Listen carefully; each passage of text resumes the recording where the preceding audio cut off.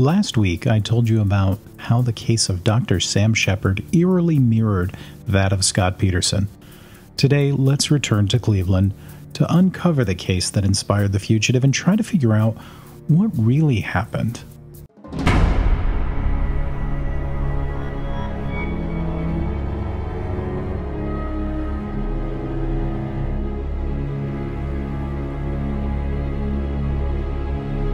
Hey everyone, welcome back to Popular Crime. I'm Joe, and let's get started with today's case. In researching that previous video on Sam Sheppard, I found a tremendous resource for the case, and I included it as a link in the description. But that quick overview really piqued my curiosity. This was a huge case, so naturally I started to look into it more. And for those of you who missed the first video, I'll link it below, but let me quickly recap. On July 4th, 1954, the small town of Bay Village awoke to reports of the murder of Marilyn Sheppard. Bay Village is a suburb of Cleveland located on Lake Erie. Marilyn's husband, Sam, reported her death to his friend, Spencer Houk, who was the mayor of Bay Village at the time. Police arrived moments after Houk did, along with his wife, Esther, and that began the investigation. Due to the media scrutiny, the case grew too large for the police in Bay Village, and Cleveland police as well as Cuyahoga County officials took over. But what made the case grow and grow the most was the intense media scrutiny. Headlines in the major daily papers created an air of inevitability around the guilt of Dr. Sheppard, and eventually, when the district attorney took too long to file charges, they began to call for Sheppard's arrest explicitly. This was, without a doubt, one of the most shameful displays of media manipulation I have ever heard about. Speculation was reported as fact without corroboration at all. The leaks reporters got from police went straight to press. Through those leaks, and all the speculation, Sam Sheppard was convicted in the public eye long before he had his day in court. In part, this is why public sentiment eroded so quickly after Sheppard's conviction. There was no clear evidence. After the media scrutiny moved on to a new outrage, people who were interested in the case began to take a more measured look into what happened. Sadly, this did not happen before several of Sheppard's family and other individuals associated with the Sheppard family lost their lives, some of them by their own hand. That's just odd about any type of case, but the numbers, and we'll talk about this just now, it's mind-boggling. Among those who died were Sam's mother, Ethel. She took her own life. Sam's father, Richard, died due to complications from stomach cancer. Ethel and Richard died less than 2 weeks apart. Additionally, Marilyn's father, Thomas Reese, he also took his own life. And finally, William Corrigan, Sam's friend and attorney, he suffered a stroke that ended his life. The death of Corrigan left Sam with a void. He needed to find a new lawyer, and he and his family turned to the legendary F. Lee Bailey, who we talked about in June after his death. Bailey injected new life into the appeal, and finally Sheppard was freed after a second trial was ordered by the Supreme Court. That was 1966, a dozen years after he was convicted. At the second Sheppard trial, he was found not guilty. The jury deliberated for less than a day. There were three factors that enabled such a dramatic change in sentiment. The first was the work of Dr. Paul Leland Kirk. He was a brilliant criminalist who looked at the evidence and refuted much of what was presented against Sheppard. Kirk's affidavit pointed to 6 points that he documented with photographs illustrating his claims. Those points are as follows. First, the perpetrator was left-handed. Second, Marilyn had bitten her attacker and drawn blood. Third, the perpetrator left a large blood stain on the closet door, likely from his injured hand. Fourth, tests of the blood stain did not match either Marilyn or Sam Sheppard, thus showing at a minimum a third person was present. Fifth, the weapon used was a blunt cylinder rather than an edged weapon like the surgical tools the Cuyahoga County coroner asserted.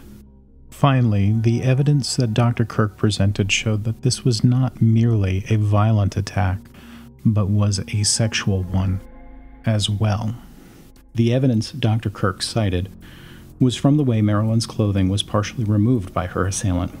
While this point was not directly exculpatory, it did indicate the failure of investigators to understand the crime scene. One other thing to note, Reading Dr. Kirk's affidavit reminds me of the work that Dr. Henry Lee has done in reading blood spatter and analyzing a crime scene. Kirk's experiments and the conclusion he draws highlight how important this aspect of crime scene investigation is to understanding what happened. The second factor that changed public opinion was the power of positive media. When The Fugitive debuted on television, the parallels to the Sam Sheppard case were blatantly obvious. And in time, the public saw Dr. Richard Kimball as Dr. Sam Sheppard, and the heroic acts of the fictional Dr. Kimball rehabilitated the imprisoned Dr. Sheppard. This is a powerful technique of framing used by many persuaders to lead people to their way of thinking.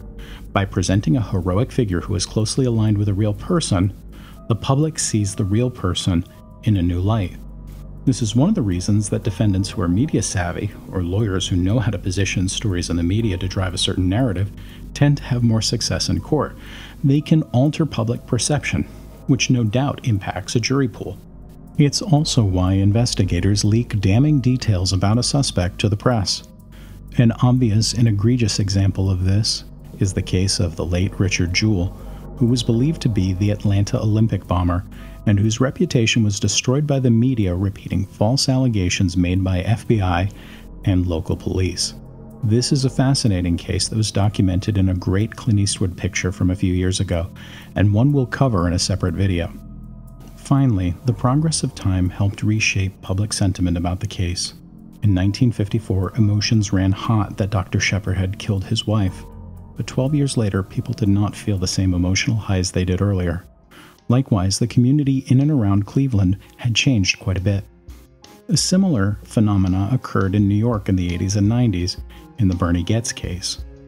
This is a fascinating story. In the 1980s, when Goetz shot 4 young men in a subway car, many New Yorkers felt he was acting in self-defense due to how dangerous the subway system was at the time. He was acquitted of all charges, but in the civil trial, which occurred 11 years later, many New Yorkers felt safer, and therefore Goetz's behaviors were not seen as reasonable. He lost the civil judgment and is on the hook for $43 million in damages. Just like Richard Jewell, we'll talk about this case in a future video as well. Anyway, getting back to Dr. Sheppard. If he was not guilty, who was? Sadly, we'll never know, but several suspects have emerged in the years since this crime took place. Let's start with the obvious one. I alluded to Richard Eberling in the previous video. Eberling turned his work that he was doing for the Sheppards and others, specifically for the Sheppards, he was washing their windows. He turned that into a more lucrative gig by casing some of the houses that he worked at and lifting cash and jewelry. One of his clients accused him of theft, and police found evidence of his thievery. And among the items they recovered were some of Marilyn Sheppard's missing jewelry. So they questioned him about Marilyn Sheppard, and his answers raised their suspicions. In the late 1990s, Eberling had been cast as the prime suspect, as the lawyer for the Sheppard family announced DNA testing done on the blood at the crime scene was conclusively not Sam Sheppard's blood, and according to the doctor who performed the tests, the blood was Eberling's. Maybe he was good for it, but Eberling was right-handed, so there is some doubt. Likewise, at the retrial, F. Lee Bailey didn't go all in on Eberling. He believed that the polygraph Eberling took exonerated him. Instead, Bailey hammered on Mayor Spencer Houk and his wife Esther. The motive, according to Bailey? Spencer and Marilyn were having an affair. Bailey had sent a letter to the Bay Village police chief making this claim, and it fits somewhat. But this theory leaves as many questions as it answers. Several other suspects were looked at by police and Sheppard's defense teams through the years, but many of them were the kinds of tips you might see called in to America's Most Wanted or Unsolved Mysteries. You know, wild theories about a resemblance of a suspect in a case in Reno, or tree trimmers who worked for the Sheppards, or others who the tipster is convinced must have committed the crime. And as with many other prominent cases, there is of course a confession from someone who in all likelihood never committed the crime and probably wasn't even in Cleveland on the night that it was committed. He later recanted and was released, of course. When you look at it, despite the lack of hard evidence and the damage the media did in prejudicing a jury, the most obvious suspect remains Sam Sheppard. And that brings us to the wildest theory. This is speculation, and not exactly my own. A fellow inmate of Richard Eberling claimed, in reports made both in the Chicago Tribune and the New York Times, that Eberling alleged Sheppard had hired him to commit the crime. It does fit a few of the details that we know, but I'm not sure about it. Likewise, we know from the investigation that Sheppard and Eberling barely knew each other. But the truth is, his initial statements were very confused and disjointed. Some of that can be explained by the blow to the head that he claimed he had received. But some of it was just that this statement, and all of his subsequent statements, didn't make a ton of sense. Not to the police, not to the coroner, not to the grand juries, not to the judges trying the case. It almost seemed that he was just kind of hoping that there'd be enough reasonable doubt to get away. And ultimately, that's what happened. This case remains unsolved. No one has been arrested. No one has been tried since Sam Sheppard was freed. Sheppard himself died due to liver failure in 1970. He was 46 years old at the time. Since his passing, his son Chip has worked tirelessly to prove his father's innocence. And that's all I have on this landmark, fascinating, and sadly unsolved case. It remains a modern mystery of popular crime. Thanks so much for watching. If you are new to our channel, we appreciate you spending a little bit of time with us. And if you've made it this far, you probably have figured out this is a good channel for you to tune into. We post videos on missing persons cases, mysteries, true crime, and unusual stories, and we do so a couple times a week.